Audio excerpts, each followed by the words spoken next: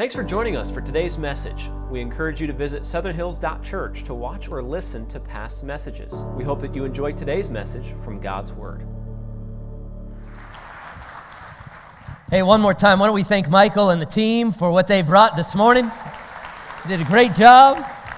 It's an exciting day because today is Picnic Sunday. We've had Picnic Sunday for the last, I believe, 13 years of the church's history. Are you excited about going to the picnic? Some of you excited about going to the picnic? I am excited. There's going to be food and friends and fellowship and football and food and a lot of other stuff. And we are going to have a great time. If you're newer to the church and you've never been to our annual picnic, you've got to come. It really is a lot of fun. It's right over at Mountain Edge Regional Park. And you should, inside your church program, have directions on how to get there.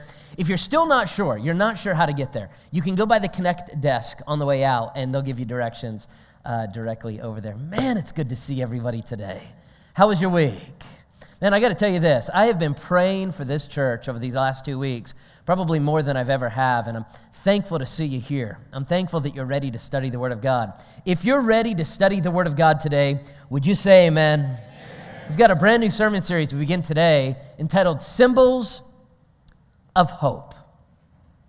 One glance, and you'll remember.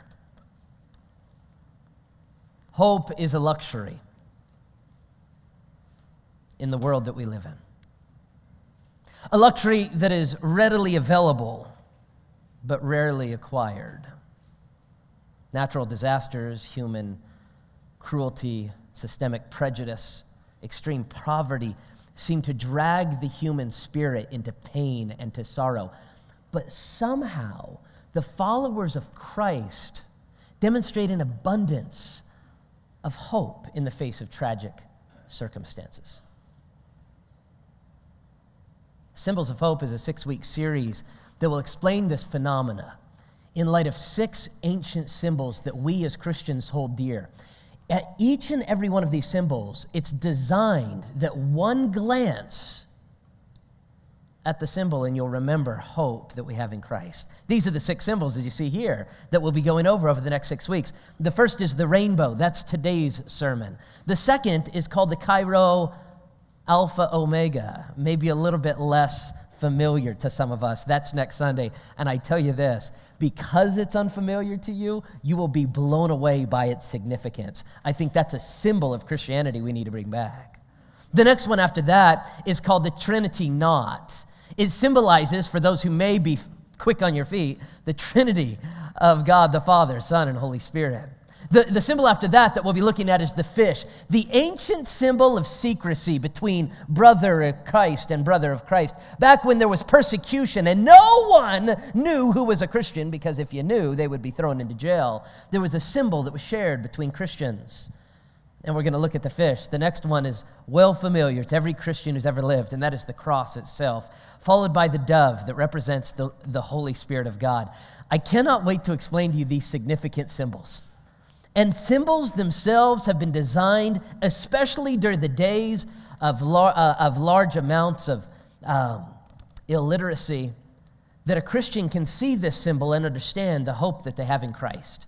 Today we begin with the symbol of the rainbow. Genesis chapter number 9, verses 6 through 15. This is not the only time we see the rainbow found in the Word of God, but this is the main reference. The Bible tells us in chapter 9, verses 6 through 15, it says this, if you're following along, whosoever sheds man's blood, by man, his blood shall be shed. For in the image of God he made man. And as for you, be fruitful and multiply, bring forth abundantly in the earth, and multiply in it. Verse 8. And God spoke unto Noah and to his sons with him, saying, as for me, behold, I establish my covenant with you and with your descendants after you, and with every living creature that is with you, the birds and the cattle and every beast of the earth with you, of all that go out of the ark, every beast of the earth. Thus I establish my covenant with you. Never again shall all flesh be cut off by the waters of the flood. Skip down to verse 13. I set my rainbow in the cloud, and it shall be for a sign of the covenant between me and the earth. It shall be when I bring a cloud over the earth that the rainbow shall be seen in the cloud, and I will remember my covenant, which is between me and you and every living creature of all the earth. And the water shall never again become a flood to destroy all flesh. Let us pray. Father in heaven, my prayer this morning is that you would help us to grasp the significance of the rainbow and the beautiful hope that it brings to every soul on this planet, and especially every soul that follows you this morning. In the name of Jesus Christ we pray.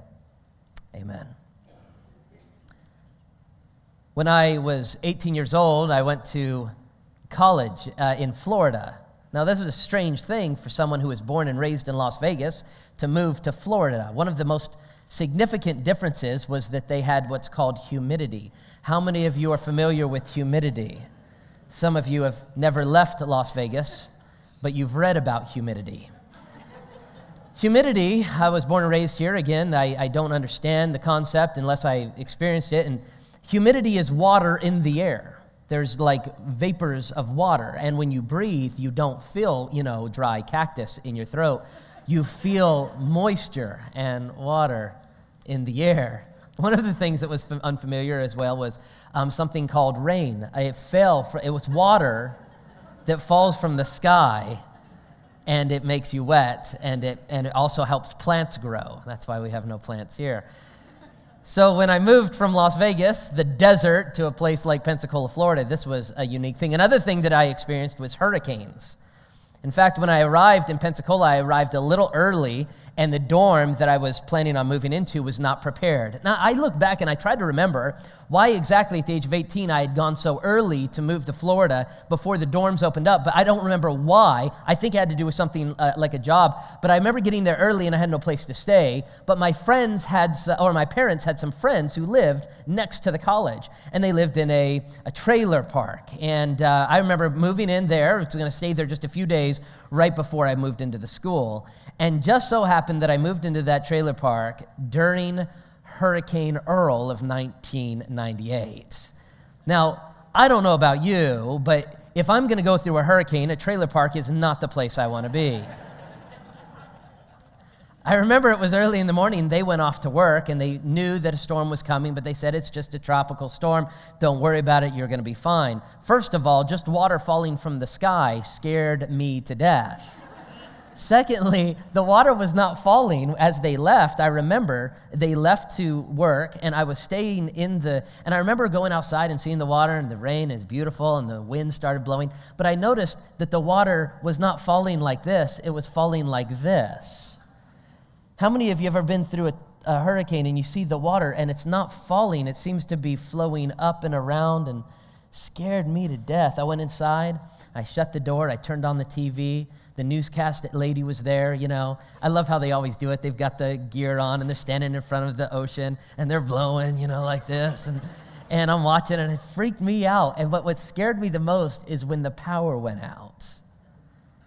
Now, this was the days before cell phones, and some of you are thinking in 1998, I had a cell phone, but understand, I was an 18-year-old, I had no cell phone. In 1998, there was no power in this little trailer. There was no cell phone, and all of a sudden, I sat through that storm all day long as that trailer rocked back and forth. How many of you know this? Josh became a man of prayer in that moment. This is not an exaggeration or story. I'll tell you more about it someday because there's a lot that took place. But I will tell you this. I was scared to death, fearful for my life. One of my favorite poets speaks of the fact that in every life, some rain must fall. Some difficulties must happen. But one of the things that we have as a promise from God is that every time the rain does fall, afterward, a bow will signify God's love. It's a universal gift from God, this symbol. The symbol of the rainbow symbolizes to us the promises of God. How many of you in this room today are thankful for the promises of God? Would you say amen? See, the rainbow itself symbolizes the promises of God, and there are many that we could speak of, but for today's purposes, we're only going to touch on three. Three promises that we see in the rainbow. And these are not promises that you only see when you see in Scripture. They are promises that every time you look into the sky and see a rainbow, and again, for those who are from Las Vegas and has never left, a rainbow is something that comes in the clouds after it rains.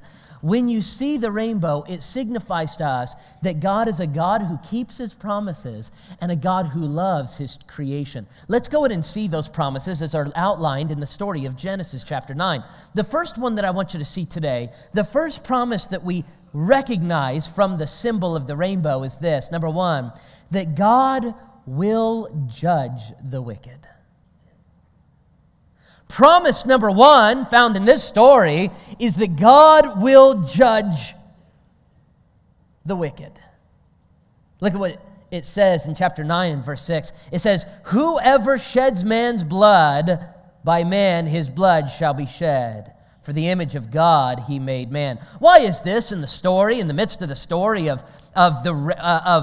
Noah and the flood and the animals and all of this? Why is this here? The reason why is because the Bible describes the days of Noah as extremely violent and terribly wicked.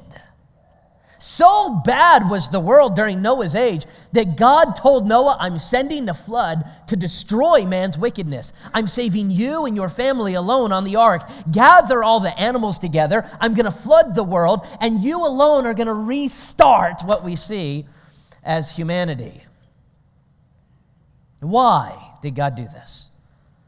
Because the world was such a violent, wicked place that God could no longer allow that wickedness, and he had to judge that wickedness. God judges wickedness. Now, before we get on our high horse, how many of you agree that at some point in our lives we've all sinned, which makes us wicked? How many of you would agree with me that we are all sinners? Would you say amen or raise your hand? All right, some of you know this. Some of you just haven't lived long enough to realize your sin is sin too. Amen? We're all sinners. Now, normally at this point in a sermon, when I say we're all sinners, I would give some example of some sin that I commit. But I got to tell you, today I'm not going to do that. Why? Because I'm going to talk to you about the sin of another. They're in this room. Some of you get nervous because you've done counseling with me. I'm not going to throw you under the bus unless your name is Fred Murray. Fred and I, as many of you know, work together here. He's one of the great pastors that lead the church here. And Fred and I have been buddies since we were 4, 5, 6 years old. And I remember one time I stole M&Ms. Many people tease me about that. But let me tell you about something Fred did. And it wasn't when he was as a child. It was Church Picnic Sunday. And back in Church Picnic Sunday, many, many years ago, we had different events. Now, Church Picnic today, we have a lot of events that have grown to be a custom. For example, the face painting booth. For example, the pie eating contest. There's going to be a pie eating contest today. There's all sorts of great food and bounce houses and stuff for the kids and a football game for a lot of guys and stuff. It's going to be a great day. But back in the day, one of the things we used to do was a chili cook-off, where people would, how many of you have been around long enough to remember the chili cook-off? Some of you are. We had a chili cook-off. I'm going to tell you something you've never heard. This is great. I'm excited. We had a chili cook-off every year. And man, people get serious about it. They get their chili recipes from Grandma. They get their chili recipes from Aunt Susie in Alabama. They get their chili recipes online. They'd find chili recipes everywhere. And they bring in their best chili recipes. And then you would have a couple people that would go and taste it and decide which was the best chili. Well, I got to tell you what Fred did. Fred was so concerned, because Fred is always concerned about how things are going at the church, so it makes him a great pastor. He was so concerned that there would not be enough chili, he decided to make some himself. And the way he decided to make it was to go to Albertsons and buy about 10 cans of Hormel chili, open those cans, put it in a crock pot, and bring it. Well, somebody took that chili and they put it on the line with all of the other chilies. How many of you want to guess who won the chili cook-off that day?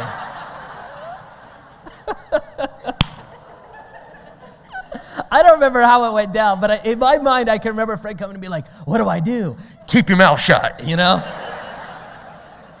Like, yay, Fred! Fred's great. It's Hormel. Some of you that were there, you lost. You're mad. You're never coming back. I know. See, we all make mistakes. We all sin. But you need to understand something about Noah's day. Noah's day, the Bible describes it as such a violent and wicked culture, such a violent and wicked place, that God sent wrathful judgment to destroy mankind. This in essence was no joking matter. You say, well, I thought God was a God of love. Yes, God is a God of love. And because God is a God of love, God is also a God of justice. Please hear that and hear it deeply. Because God is a God of love, he is a God of justice. Imagine with me a single mother. She works hard to raise her children. She works hard to provide them food. She works hard day and night. No one is there to help her with homework. No one is there to help her feed her children. No one is there to help her do all the things that a mother and father could do together. Imagine this single mother. She's been saving for weeks because there's a movie coming out that her kids want to see. And she plans it all ahead. It's like a month and ahead, and she's been saving, nickel and diming, to take them to McDonald's and to a movie. She's ready to go. She's got her pockets full of pennies, man. She's ready. And the day before this happens, she notices her check engine light. She thinks, man, I got to take it to the mechanic. So she does. The mechanic pulls it in. She knows nothing about cars and trusts implicitly whatever the mechanic says. Mechanic pulls it in, notices the check engine light, runs a diagnostic test, and discovers that really all she needs is a new air filter. But he writes it up as a timing belt replacement and charges her $600.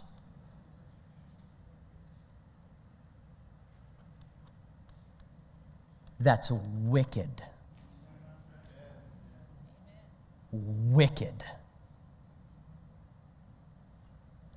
And justice needs to come down upon that man and his business. So who's going to do it? She doesn't know any better. What, the Better Business Bureau are going to catch it? Who is going to bring justice to that single mother? Who? God is. The rainbow tells us. Imagine with me an anxious groom.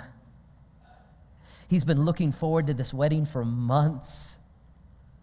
Then in that moment that he's finally married, they have a beautiful 2-week honeymoon together, and several months of marriage, he just enjoys every moment. After several months of marriage, he decides to surprise his wife with flowers and come home from work early and walks in the door with flowers behind his back and finds his new bride in bed with another man. And as the flowers drop to the floor, and his heart drops to the ground, who will bring justice to that man? Oh, he could throw a fit and he can go to divorce court, but who will bring justice to this man? You see, the reason God is a God of justice is because he's a God of love. Imagine with me an innocent child. Mom and dad are gone on a date night, and the new babysitter seems perfectly nice. But a few minutes after bedtime, the babysitter comes into the bedroom with a game to play. And in a moment, the babysitter strips innocence away from the child. And that happens again and again and again. And my question is, for that child who is in fear and in guilt, who will bring justice to that little child? Imagine with me a man who has more money than he knows what to do with, so he begins to stockpile guns and brings them to a casino floor and begins to unload his wrath and anger and malice on an unknowing, innocent crowd. My question is, who brings justice? Who? I declare this. The rainbow reminds us and symbolizes this, that God is a God of justice, and because he is a God of love, he will justify, and he will bring justice, and he will bring judgment upon the wicked. When I see the rainbow, I think this: God's promise is that he will judge the wicked. One of the things that make God so good is that he will refuse to overlook injustice, thievery, betrayal, abuse, violence. Ezekiel chapter 18 and verse 20 says, the soul that sinneth, it shall die. Now, some of you might be sitting back thinking and getting ahead of me a little bit, and you think, wait a second, Pastor Josh. If God is a God of justice, and the soul that sins, it will die, what about me? Because I said I was one of the sinners. Well, if you're one of the sinners, the Bible says you deserve to die for your sin. The wages of sin is death. The payment for your sin is death. But the gift of God is eternal life through Jesus Christ our Lord. So one of the beautiful things that we see in the life of Noah is that Noah was not a perfect man. In fact, over and over in his story, there are mistakes he makes and sins he commits. What made Noah different than everyone else is simply this. God, by his grace, selected Noah and brought him to truth. And by faith, Noah believed God's promises and entered into his safety, the ark, and was saved because of God's grace through Noah's faith. You say, Pastor Josh, I'm wicked too. Don't I deserve God's judgment? Yes, you do. But by God's grace, he has revealed himself to you. And if you have faith in Jesus Christ, you can believe on him, enter the ark that is Jesus Christ, and be born again and saved even today. Friend, God is a God of justice, but as a God of love, he wants to offer you mercy and forgiveness. And the only way you receive that is through the death of Jesus upon the cross. He was buried and rose from the grave for each and every one of you. And if you put your faith in Jesus today, he'll save your soul. Have you been born again? Have you been saved? If you've never been saved, why don't you call upon Christ and be your Savior? Today you'll be saved. But one of the beautiful things that I love about the rainbow is it tells me this. It reminds me of the promise of God, and that is this. God will not let sin go unpunished. He will judge the wicked. Here's the second promise that I see in the rainbow, the second one we see in the story as well. He will reward the weary. He will judge the wicked, but he will reward the weary. How many of you are tired today? How many of you just like, I'm so tired. I love what I talked about. I say, how you doing? Fine. How you really doing? I'm tired. I'm so tired. I'm tired. You want to be tired? Think about these people that were on the ark. Poor Noah. Noah and his family were on the ark for quite some time. And they weren't just on a boat. I mean, they were on this boat with all these animals. Think about being Shem. And you got elephant poo duty. Oh, Pastor, you try putting an elephant on a boat for a year, cleaning up after it. How many of you think after the first couple of weeks, this was not Royal Caribbean? You know what I'm talking about? This was not a Disney cruise. These people were working like dogs, no pun intended, because the dogs were in there too. See, the answer is this. These people were exhausted and weary, but you know what I love about this story? We see that God brings hope to them even in the midst of their exhaustion. Look at what it says as the story continues. It says, and as for you, be fruitful and multiply, bring forth, verse 7 if you're following along. As for you, Noah and his family, be fruitful and multiply, bring forth abundantly in the earth and multiply in it. You know what he's saying? He's saying, yes, I have judged the sin of the world, and by my grace, through your faith, I have saved you. But now I've got a blessing for you. Now listen to me, those who have been saved and are in Christ. God has a reward for those who he has saved. Even in the midst of the terrible tragedy like this. I remember when Heather was 9 months pregnant with Jonathan. To be specific, 8 months and 2 weeks. Man, and we were so excited about Jonathan coming. We didn't know when it was going to happen, but we had seen from television everywhere that the water would break and that I would go crazy. That's all I know, because that's what television taught me. The water will break, I'll go crazy, I'm allowed to speed, right? We know that from television. And we get to the hospital and the baby's coming, and it was the middle of the night. We had a little apartment that we lived in off on Alexander Road in the north part of town. And there in the middle of the night, I don't know, probably 2, 3, 4 o'clock in the morning, Heather would know specifically, Heather's water broke. She, to this day, will tell you she heard a pop. I don't know that that's true. But I'm not going to question her. She said the water broke, and all of a sudden she woke up. And you say, well, what happened, Pastor Josh? I want to hear the story. Did you grab your coat and your hat, and you're running around finding all the different ways to get to the hospital? Not really. Like, I wish it was that way because it would make a great Sturman story, you know? But it wasn't. You say, did you freak out? No, not really. The water broke. We were ready for it. Water broke. She woke me up, and we got all excited, start smiling at each other.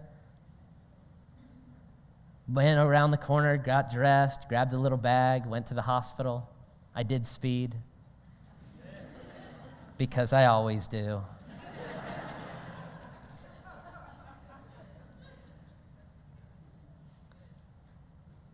This is what we learned previously about the water breaking. We knew that the water breaking was necessary as a precursor to the coming blessing. We got out of bed, hurried to the hospital so we could meet Jonathan. See, life tells us this, right? To get to the blessing, you have to go through the breaking of the water, through the suffering of labor, through the pain, then you arrive at the blessing. One of the things we know as a promise from God from his rainbow is that he rewards those who come through. Maybe you've been through a tragic event and you're weary. The storm came, the water broke. You came down with an illness, or your relationship didn't work out, or the business that you are part of let you go, or the company that you trusted turned their back on you. Please hear this, please hear this. The water breaking is a sign of hope for you.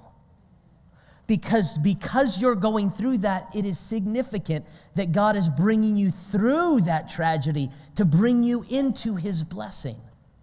See, what you have to do is you have to get beyond the storm and look up to the sky and see the rainbow. You can't get to the rainbow until you go through the storm. Genesis chapter 9, verse 8 talks about this. And God spoke to Noah and said unto his sons with him, saying, and as for me, behold, I establish my covenant with you. Why does Noah and the sons of Noah get a covenant with God himself? Here's why. Because they went through the storm.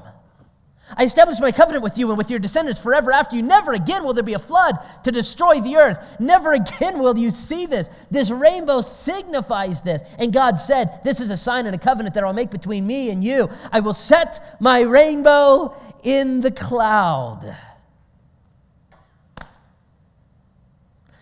See, what I love about this is you must understand the historical significance of this moment. Man was in a better position at this point in history than he had ever been before. Because at this point, God was starting over with man and a personal relationship not only with Noah, but with his wife, with his 3 sons, with their 3 wives, and the descendants after them. We see that man was in a better position than ever, and the rainbow was a sign of better times to come. Get this. The rainbow being a sign of better times to come is exactly what you've got to grasp hold onto in the midst of your sorrow and tragedy that you're coming out of. Look at what happened in Vegas. Look at what's happened in Las Vegas since the shooting itself.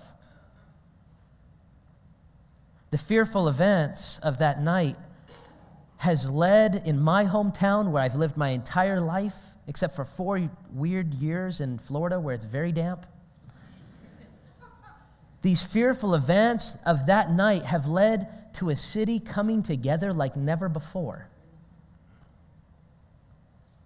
I spoke with a man that's lived in Las Vegas. He comes to the second service. He's a vet, he's a hero, he's an amazing man, if you ever hear a story. He told me this. He says, I've lived here for, I forget what is it, 8, 10 years, something like that. And he said, I've always looked at, this is what he said, I've always looked at Vegas as the place I'm going to be for a while till I move. And he said, you know what, Pastor? He says, it's crazy. He said, on that Monday, I realized this is my home. This is my city. You know, isn't it interesting what God does with someone as he brings them through a tragic event? Doesn't it change them? Isn't it amazing that perhaps what God is doing with this city is that as we've gone through a tragic event, he's even changing our city? I never thought I would see a day as you drive down Las Vegas Boulevard to see the casino sign saying things like, "Pray for Vegas." Can I get an amen? I've never seen this city the way I've seen this city in the last few weeks. I'm shocked by what God is doing here. You say, isn't it amazing? Yes, but don't forget, you can't get there to the rainbow until you go through the storm. I see that trauma leads to triumph, that fear gives way to fresh faith, that God is transitioning this city into another level. Look, the same may be true for you. The same was true for Noah. The same was true for the planet during Noah's time. And the same is true right here for your life. And what I'm saying is this: look for the rainbow that you're coming into as you are coming out of the storm. One of the things that I see in the rainbow is a promise that God will judge the wicked, but number two, he will reward the weary. Can I get an amen?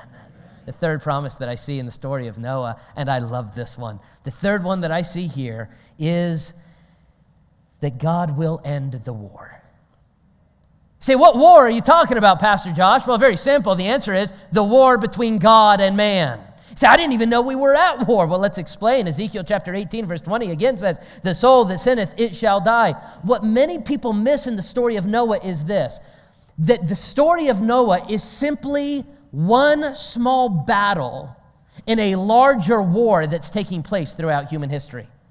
It is a war between man and God. You say God is at war with man? No. God's never been at war with man. But the moment man got placed in this world, we got at war with God. God said, here's a gift. It's called the garden. Man said, we don't want your gift. We'll do what we want to do.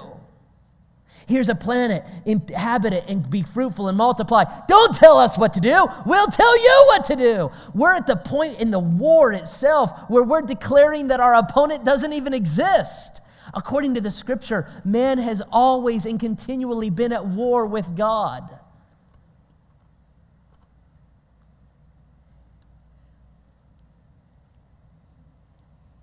And then the Bible says in Genesis 9, verse 13, look at the beauty of this. God says, here's my covenant with you.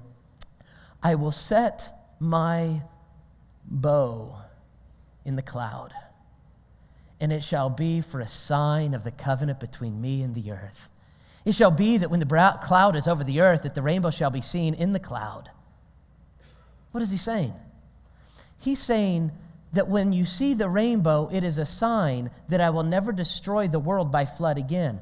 But can I propose to you something very interesting? That I believe that the rainbow set in the cloud not only signifies that the world will never be destroyed by flood again, by water again. I believe that his setting of the bow in the cloud signifies something else about the larger war between man and God. And that is this: there is coming a day where the war itself between man and God will cease, because God will send someone who will cease that war through his own sacrifice. Do you understand the symbolic significance of someone setting a bow aside? Throughout history, something has been very, very clear in almost every culture. When dad comes home from war, he takes his weapon and he hangs it over the fireplace. And when we see that weapon hung over the fireplace, the family knows one thing: everything is okay. But when we see that dad runs for that musket or runs for that sword or runs for that bow, then we need to be careful, because the war is on. And when God says, I've set my bow in the clouds, I believe it's significant and symbolizes this: that the war between God and man is coming to a close. That soon one day I will send someone who will allow me to put my bow up and I will never harm humanity again. Why? Because God sent his son into the world, not to condemn the world, but that the world through him might be saved. For God so loved the world that he gave his only begotten son, that whosoever believeth in him him should not perish, but have everlasting life. When I look up into the sky and I see the rainbow there, it reminds me that the weapons of God's warfare are going away, because God is in the process of winning mankind back to himself. Oh, friend, why would you remain at war with God who wants to be at peace with you? Why would you want to fight against a God who not only could utterly and in any moment crush you, but by his grace and his mercy preserves you and brings you to a point of salvation so he can save you? And he hangs his bow in the cloud to show that he loves you. And he says to you, come to me. Why would you stay at war with that God? Oh, I love the beautiful truth that though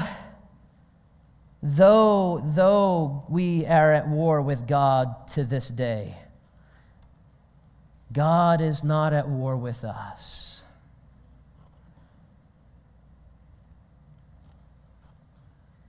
After the hurricane, I wish I could tell you, because it would make a great story, that I walked outside and there was a rainbow.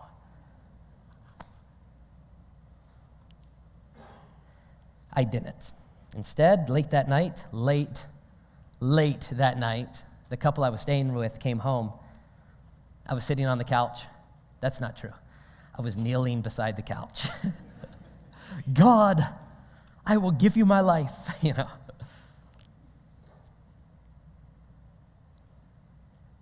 They asked me, how you doing, Josh? I lied. I'm fine. When you're talking to an 18-year-old boy, he's cool. It's cool. It's fine. I was freaking out, man. I do remember distinctly. His name was Paul. He came up. He put his hand on my shoulder. He said, everything's going to be okay.